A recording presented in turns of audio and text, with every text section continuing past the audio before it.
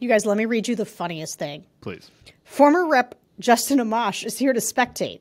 I love this stuff. I wish this had happened when I was in Congress. I might as well be here. I think I would make a great candidate for speaker. So Amash just came into the chamber. Can this just happen? Can you just go to the chamber right now? You get floor access if you're a former rep.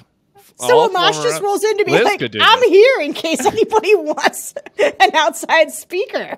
Which, to be fair, Amash makes more sense than this other guy, this one-term congressman. Amash, part of this, I think he kind of seriously thinks so. This would be more funny if it wasn't a troll, but I think he thinks he might have a chance. I think he's in Jim Carrey, so you're saying you have a chance moment here right now.